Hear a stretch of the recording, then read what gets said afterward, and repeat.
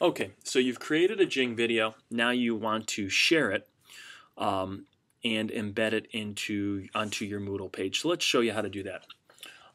First of all, Jing obviously needs to be turned on, so it's going to be, to check that, you should see this kind of sun-looking icon in the upper right-hand corner. In order to do this the first time, you're going to need to click on Preferences and play around with some of the settings. And this is a one-time deal, but just to walk you through this, you're going to click on Preferences, and we need to customize our Jing buttons.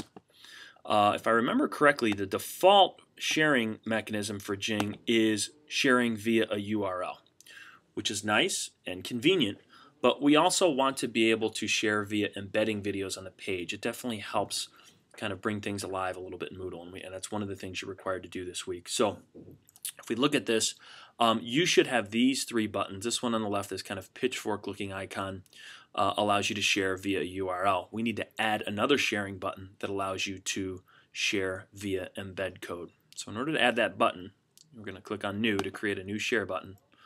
Clipboard contents right now by default are URL. For this particular button, we want the sharing to be done via HTML embed code. Do that, and we hit save. You'll see the button appear right there. Okay. So when you see me, when you make a video now, what you'll see happen is this toolbar will pop up on the bottom, and the sharing button on the left will be for the URL, and the sharing button on the right will be for embedding. And you can customize this however you want. You can change that, but that's just how I have it. All right, let's go ahead and quickly make a video just to show you how we now embed. So I'm going to go ahead. I'm going to make it a fairly small video. Okay, there we go. Capture video. We'll get a countdown. 3, 2, 1. Okay. Testing 1, 2. Testing 1, 2. This is week 3 for Moodle for Educators. And we're done.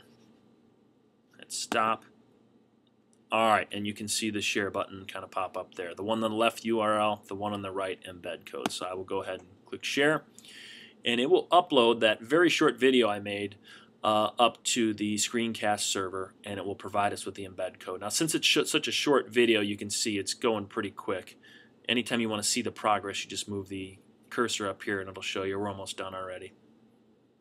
Okay, your embed code for your capture is ready to be pasted. Perfect. So that the embed code is already copied for me to my clipboard.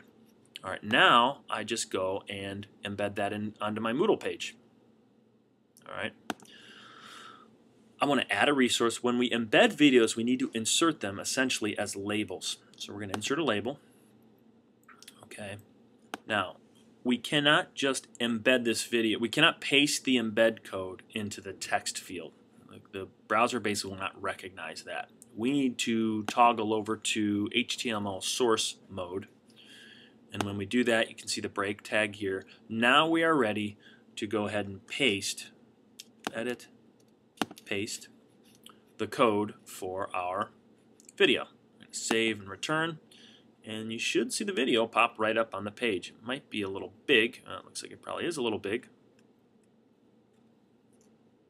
Ah, there we go. Yes, it's very big. Okay, so there you go. The good news is the video's there. The bad news is we just need to resize it a little bit.